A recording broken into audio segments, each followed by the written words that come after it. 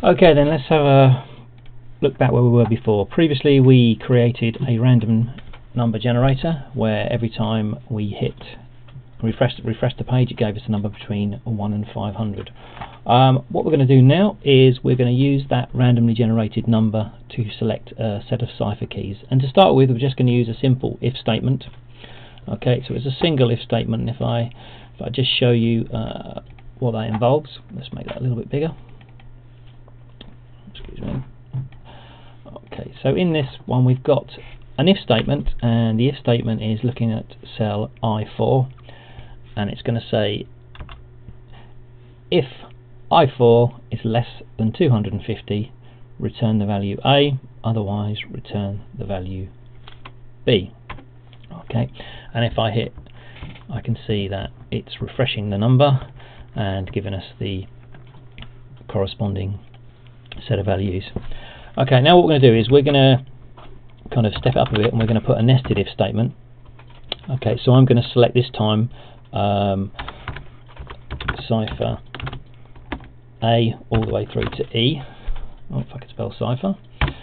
Okay, so this time, just as before, we've got to put the equal sign in, and we have to put our first if statement, and our first logical test is going to be if the cell is less than 100, and if it is, it's going to return an A. Then we put our comma in to separate it again, and we're going to put in another if statement, bracket again, the same cell value. This time, if it's less than 200, we're going to return a B. Separate it again, put in another if, another bracket, look at the cell again, and this time it's going to be less than 300, and if it is, it's going to return C as the value. Separate it with a comma again, another if statement, and we're going to see if it's less than 400, and if it is, it's going to return a D. And then finally, because we've covered all the options, if it's none of those, it's going to return an E. And the important thing now is we get the right number of brackets. So I've got 1, 2, 3, 4.